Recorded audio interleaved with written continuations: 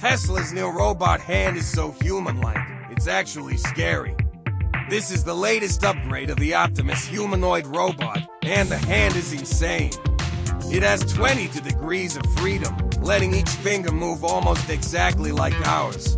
Instead of stuffing motors inside the fingers, Tesla hides them all in the forearm. The fingers move using tendon cables, just like human muscles pulling ligaments. And with tactile sensors, it can feel pressure and adjust its grip in real time. In Deimos, Optimus picks up objects with insanely precise control.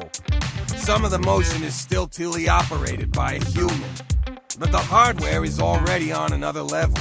The hand might be close to half of all the engineering in Optimus. Elon Musk even says the next version could have 50 actuators. That's almost human biomechanics. Tesla isn't just building a robot, they're building the future of human-level hands.